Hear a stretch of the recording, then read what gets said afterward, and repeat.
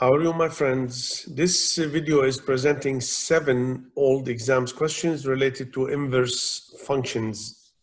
These questions are coming from pre-calculus course lecture number 1. Let's see question number 1. Which of the following functions is one-to-one and which are not one-to-one? So we have 1, 2, 3, 4, 5, 6 parts. We can see number 2 is 1-to-1 because this is x to the power 4 plus 5. We have a condition between, we have a condition here between 0 and 2 closed. So the graph without condition is not 1-to-1 if you draw a horizontal line test, you see. But from 0 to 2, only this part of the function. So that will be 1-to-1. Also number 3, we have 3 plus x power half, which means the square root of 3 plus x plus 2. So that's half of the parabola shifted to the left 3 units and up 2 units, it's 1-to-1. Now, not 1-to-1, we have number 1, number 4, number 5, and number 6. And these are the reason. If you get 2 values for the x, different values for the x, like 1 and minus 1, you replace it there, you get the same y. So 2 values for the x, they have the same image, not 1-to-1, absolute value, not 1-to-1, x cubed minus x. You can graph it and use horizontal line test, not 1-to-1. The function 1 over x squared, you can choose 3 and minus 3 or any numbers you like. Different values for the x, you get the same y. So not 1-to-1. Question number 2, we have a function f of x cube root of x minus 8 minus 3. Graph the function and its inverse, where the graph of the inverse is above the x-axis. Now, if we look at the solution of question number 2, we see the function cube root of x minus 8 minus 3. Cube root function shifted to the right 8 units and then shifted down 3. We know the graph is the black one. So we can find the inverse by using the 4 steps. Replace f of x by y, interchange x and y, solve for y, so we'll get the inverse x plus 3 cubed plus 8. This is the inverse. Now here I picked up only 1 point. If I put 7 in the function f here, I get minus 4. So we see that point here. Just to compare it, if you interchange x and y, so minus 4 and 7 will be exactly on the graph of the inverse. Now the question says, where the graph of the inverse is above the x. See, this part here is above the x. All this is above the x. So we have to get this point. This point is the x-intercept of the inverse, which is the same as the y-intercept of the function.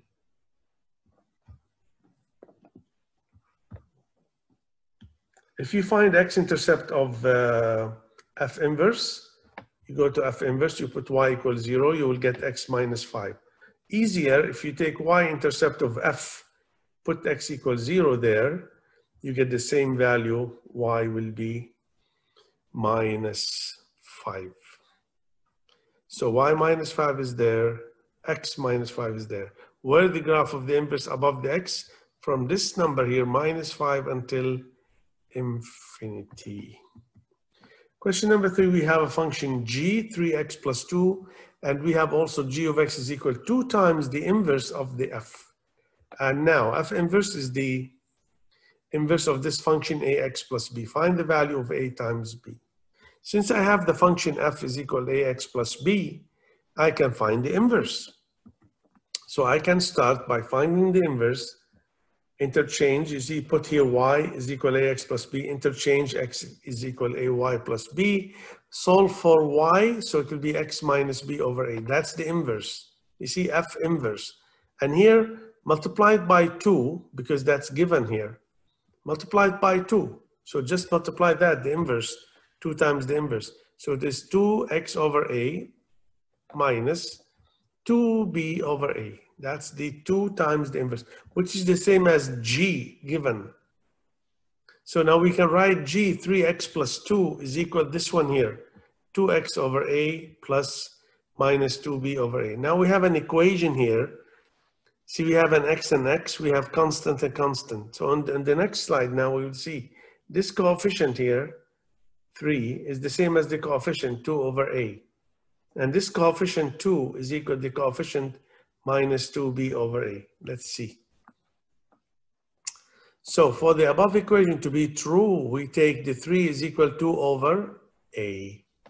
See that one? The coefficient of the x is equal to the coefficient of the x. So a will be 2 over 3. Leave it. Now take the constant here. 2 is equal to minus 2b over the a. So a will be minus b, or b will be minus a. Same. Because we need b, so b minus 2 over 3, because already a is 2 over 3. When you multiply them, you get minus 4 over 9. This is a nice question. We have a function rational mx minus 2 divided by 4 minus 5x. Find the value of m if f inverse of minus 23 is equal to 1. So we need the value of the m. After that, we need the domain of the inverse. Let's take f inverse of minus 23 is equal to 1. Let's call it a point E. See, it's a point E where the x is minus 23 and y is 1. This is on the inverse, it says there. So point E lies on the graph of the inverse.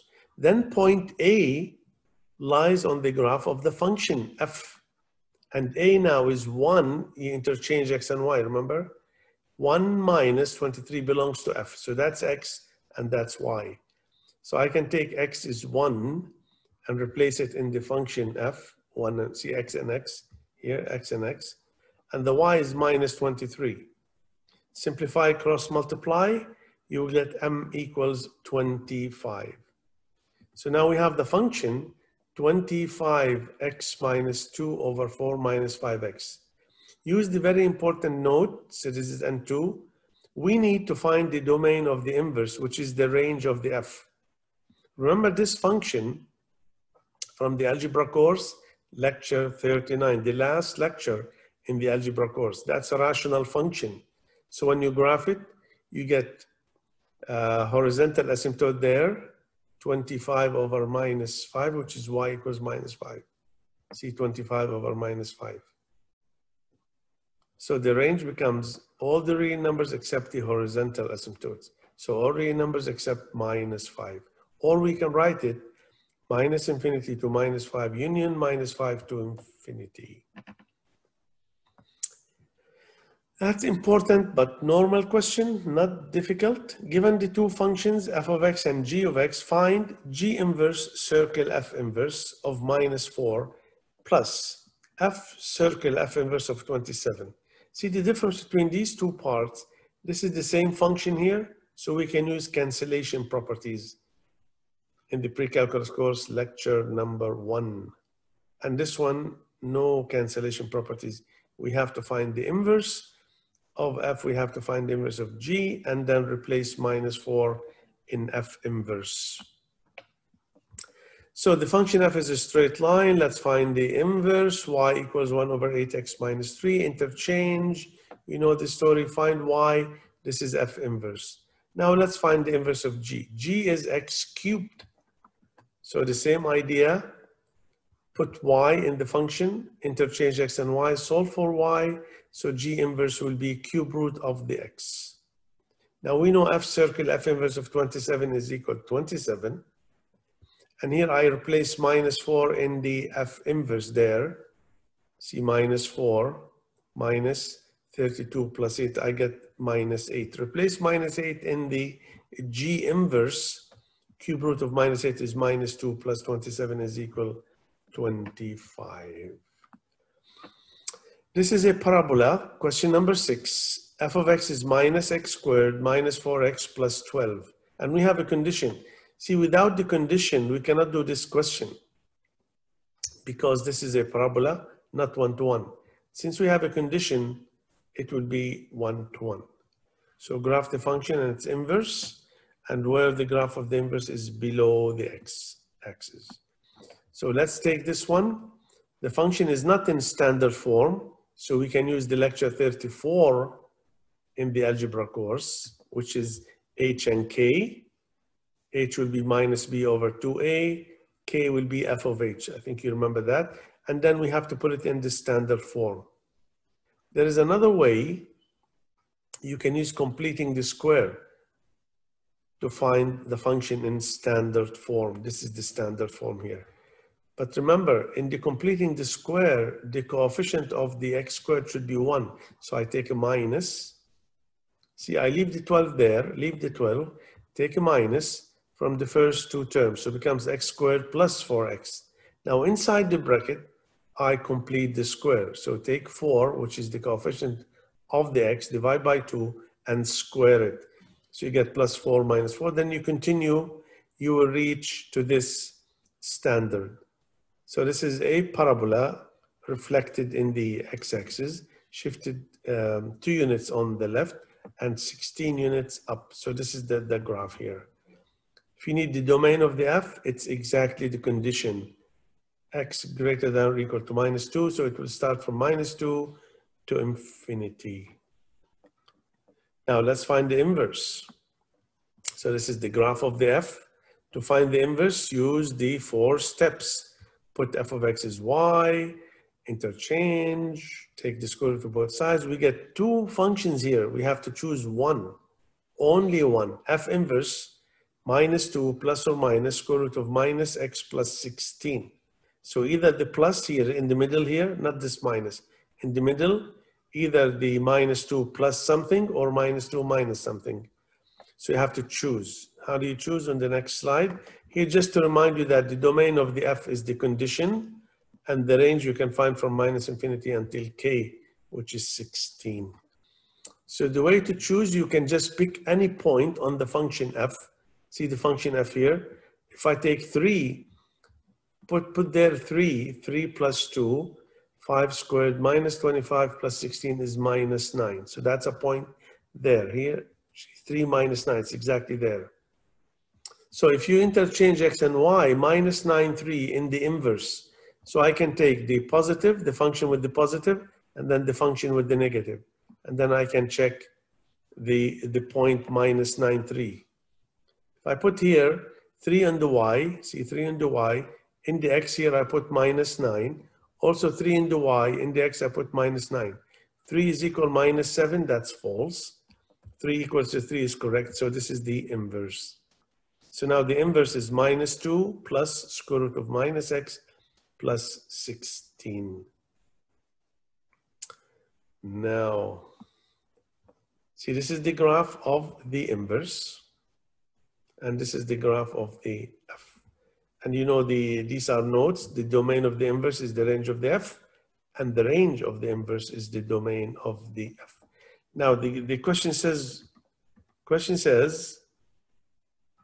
where the graph of the inverse is below the x-axis. See the graph of the inverse here, the red here, below the x here, this part, you see? So we need to zoom in. If you zoom in here, see this is the graph of the inverse. If you zoom in, you will see from 12 until 16. Below means open at 12, 16 closed. That's the answer. So the x-intercept of the inverse, see the x is the same as the y-intercept of the function. So the graph of the inverse is below the x here, you can see it. It's not easy to see here, you can see it here. 12 open until 16 closed. This is all below the x-axis. Now find the inverse of the following functions. We have done many questions. I'll go here very fast. 1, 2, 3, 4, that's cubic. This is a square root, rational, and this is a parabola with the condition. So you can find the answers there. I put this slide from the lecture itself, lecture number 1. That's a simple example. Just to remind you of the 4 steps. Replace f of x by y, interchange x and y, solve for y, put the inverse is equal y. Now, if we look at the solution of the first 2 parts of question number 7, we can use the previous slide. So we have f of x is equal x cubed minus 2, put f of x, y, interchange x and y, solve for y, we get the inverse cube root of x plus 2.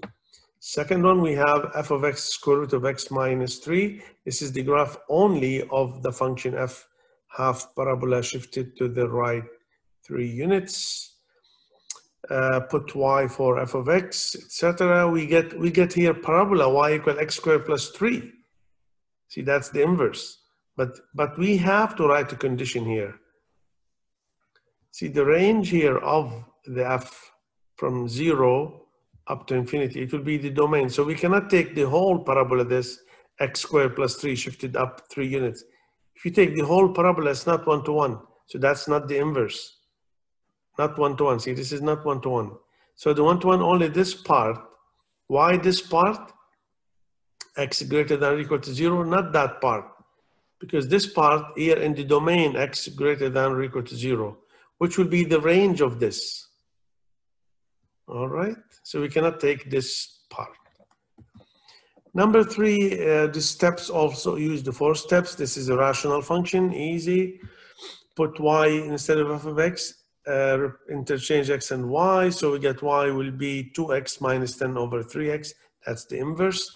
This one is a parabola. We have a condition x less than or equal to 5. So from minus infinity until 5. We did many examples like that. Put f of x is y, interchange x and y. So y will be 5 plus or minus square root of x. So you have this one or this one you have to check. So you can graph it and see the domain of the f here will be the range of the inverse, which is this one here. So this range from 5 to infinity, this range minus infinity to 5. So that will be the inverse here, the red one, minus square root of x plus 5. Now these are the answers of the same question. If you need to see more examples, please you can see the video on pre-calculus course, lecture number 1, inverse functions. Thank you for watching. If you like the video, you can subscribe and share it with your friends. I hope I can see you in another lecture with another topic. Thank you very much again. Bye.